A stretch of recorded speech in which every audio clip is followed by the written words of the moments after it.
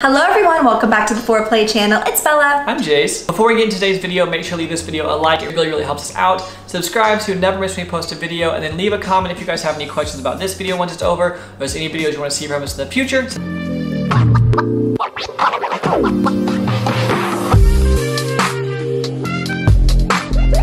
Today's video is going to be about how to handle jealousy in the swinging lifestyle. We really wanted to make this video because I feel like it's one of the questions we get asked the most constantly is how to deal with it. Our first step is to work on self-love. We know it sounds super cheesy, the whole self-love idea, but for us, and speaking from our experience and how we've dealt with it, finding that self-love is the most important step. Whenever you are not confident in yourself and you feel insecure in yourself, it makes you question your own self, and it can create that jealousy because you're worried about, what if my partner thinks this person is better looking than me, or what if my partner thinks they do something better than me? But when you truly know yourself and you truly love yourself, those thoughts start to kind of fade away. Theodore Roosevelt said that comparison is the thief of joy, and we think it's one of the most true quotes that we have ever heard. If you are comparing yourself to anybody else, you are never going to have success in life. And that doesn't just for the lifestyle, that is for anything in life. So definitely let go of the comparisons and find that self-love. Self-love comes from a place where you have to already know that you are enough as you are right now, and to know that you've already always been enough. It's hard at first, but it is something that you just truly have to believe in yourself, and you just have to truly just know that. And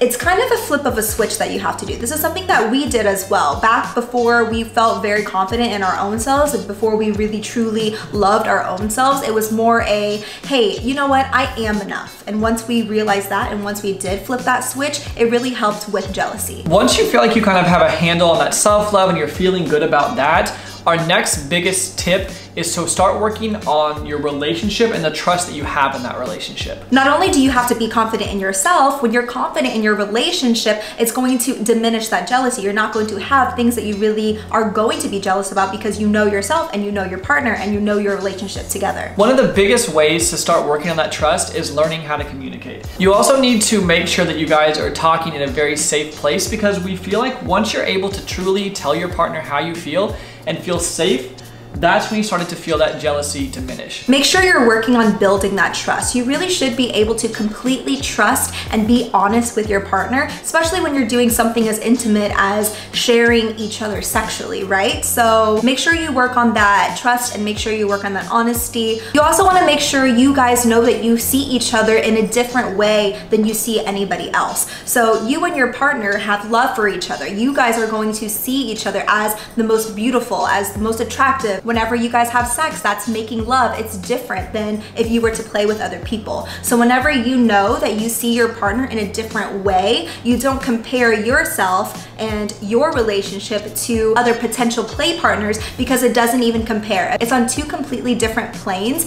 And so whenever you are able to separate that, it's harder to have that jealousy because it's so different. If you are a reader or an audiobook type person, there's 3 books that we really feel like help in all of these categories. One is called Getting to Yes, and we'll have all these linked down below. But Getting to Yes is a book that's all about technically negotiation, but it teaches you a lot of basic communication skills and really gets into active listening and a bunch of different things that are gonna help you communicate really well. There's a book called You Are a Badass. That book is going to help with your self-confidence overall, which we've talked about earlier. It's gonna help you realize that self-love is the most important part when it comes to trying to learn how to melt away that jealousy. The last book that we're gonna recommend is called The 4 Agreement. I think it's one of the most important books that either one of us has ever read, but there's a thing in there that talks about don't take anything personally, which we think is a huge component to being able to love yourself and not feel like you're being judged because you truly come from a place of self-love. We'll have all those books linked below, but if you're looking for a little bit more extra reading outside of this video, we definitely highly recommend them all. This next tip kind of falls into what we were just talking about, but once you have that trust and honesty in your relationship, you should be able to freely talk about what's going on, what is really causing that jealousy.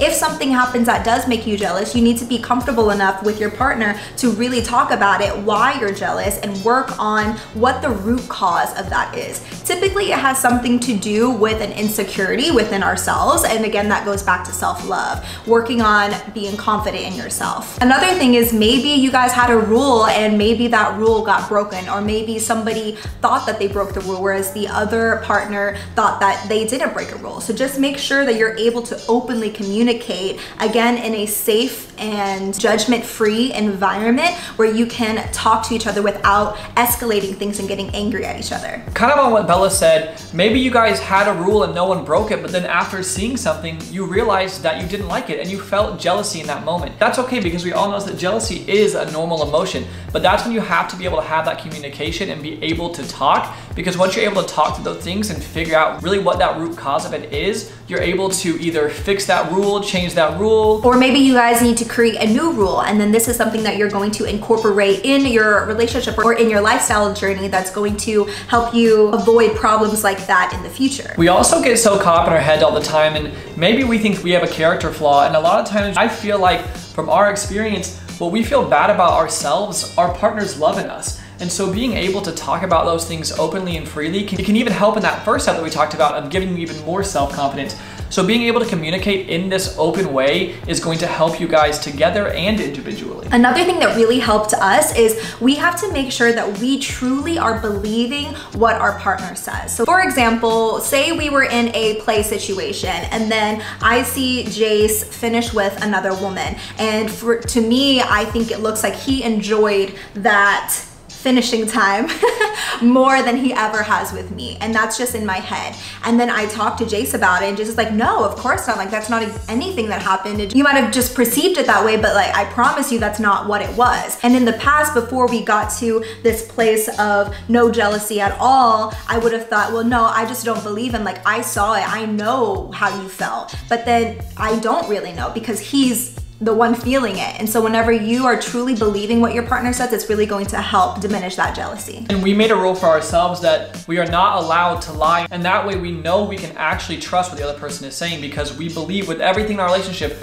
our partner is telling us the truth, and we take that as the truth and we move forward. Just remember that jealousy is a normal emotion. It's totally normal for you to feel like you're completely over it, and then one day maybe something happens and you feel it and you're able to eliminate it again. But just remember that we're all gonna deal with jealousy at different points in our life, and that's totally normal. Also remember, do not get frustrated at yourself. If you do feel it, if you feel like, hey, I'm over jealousy, and then one day you experience it again, don't feel like upset at yourself for feeling that. Let go of it and be able to talk about your partner and move forward, and don't get hung up on those things, because getting hung up on it can definitely kind of make you spiral and overthink and overthink, and overthinking is the worst for this. So don't get mad at yourself, just move forward if you do experience it again. And it's okay for it to be difficult to overcome this jealousy. This is going to be something that you are going to have to work through and something that you have to work on. Again, it's a completely normal emotion to have. It's something that happens all the time. And as long as you're able to talk through it and work on it to try to get past it and grow together as a couple,